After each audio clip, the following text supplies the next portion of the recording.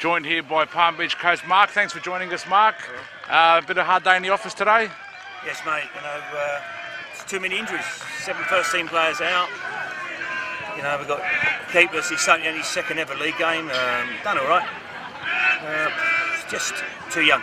Too young again. You know. Pleasing aspect, but Mark, I must say, you're 3-0 at half-time. You've come away 2-2 in the second half after beating down 5-0. So you've scored the last two. So maybe a bit of positive to take out of that. Yeah, you know, I mean, the boys kept battling. You know, it's like to see Bobby score a goal. You know what I mean? He doesn't do too many of them. It's just, you know, picking up. You know, you've got a couple of danger players that we didn't pick up. And, you know, new boys coming in. Yep. It's, you know, Levi's a big loss, you know, because just holding that midfield, you know, you can't have a 19-year-old midfield. It's, there just isn't experience. No matter how good they are, you just need someone to just hold. And that's just what we've been lacking, you know. With Damien Gevers, we've signed, that's got now bad injury. We've got Levi's been out, bad injury. Tom Thompson out, bad injury. Top of that, we lost my physio. She's having her ACL, so it's... Maybe it's not a good place to be at the moment. No. So hopefully, the breaks come up really good for us, because hopefully by that time I can have 5 of the players back. Well, you've got 4 to go, still sitting in that dangerous playoff spot. That Vito 1 leagues looks a bit hot there with about 4 teams looking for the promotion. Where's the mindset from here now? Are we battling to obviously secure try to get up out of the playoff spot? But oh, definitely. You know what I mean? Until we're sort of down at 12 points left. You know, I still think all 4 games are winnable if we get the side back. And but, you know, it's like when you just got to get the confidence back.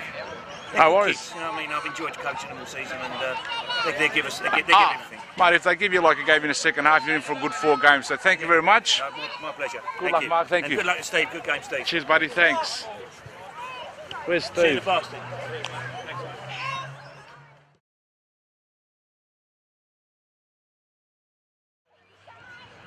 Joined by the victorious coach of the Gold Coast Knights, Steve. Steve, well done.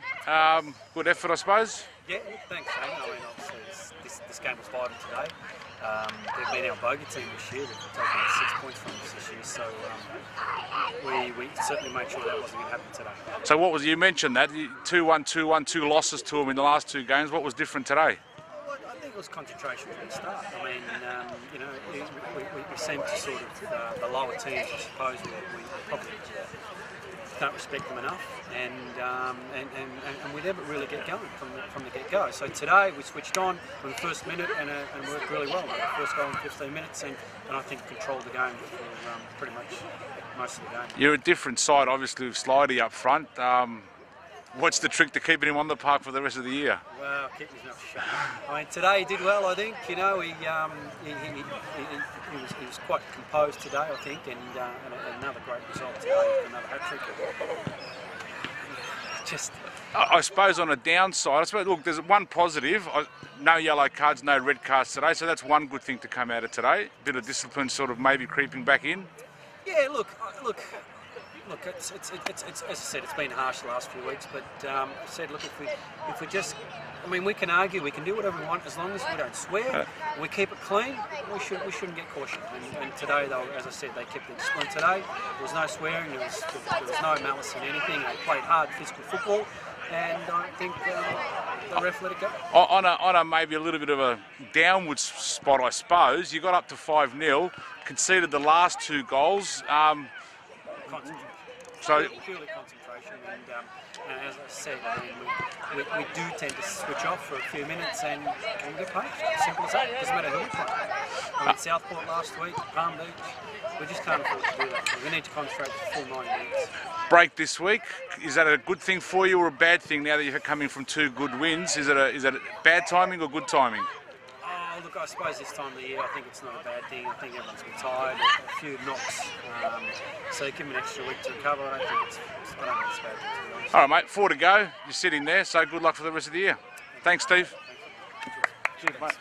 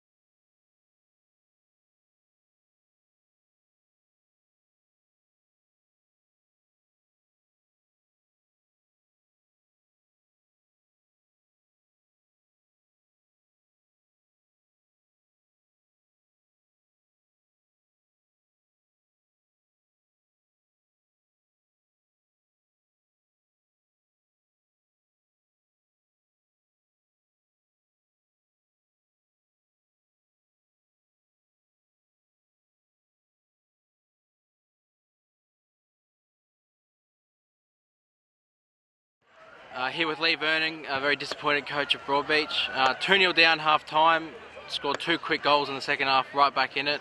Fortunately couldn't see the job out. How'd you see it? Look, they're a good team. They've got experienced players, and we were a little bit undermanned today, but we won't use that as an excuse. Went a couple of goals back, and I thought under the circumstances the lads showed a tremendous amount of ticket to get it back to 2-2. We run out of legs, and the way things are going with what the referees let get away with week after week, we're going to struggle to field the team next week. It's ridiculous. I went to a referees course at the start of the year, and they said the players are going to be protected, and you've watched the video, it's a disgrace. Well, you mentioned undermanned. You've now got more injuries to add to the list, but a new signing, Tom McNeish, came on today. Bright spark, he looked alright. How did you see his performance? Hasn't played in a year and a half. I thought he was outstanding. His work rate was great, and he's only had 2 or 3 training sessions, and his attitude's been good, and he's a match winner. He's got the X factor, and look, we're obviously in a bit of a battle for second, third, and fourth now, with the Knights being gifted 3 points, and Burleigh just 1 point behind us now. So we've got to regroup and bounce back next game. Well, unlucky today. It was a good effort, I thought. Hopefully next week you can pick it back up again. Thanks, Lee. Cheers. Here with Colin Phelan, a very satisfied coach of Burleigh Heads.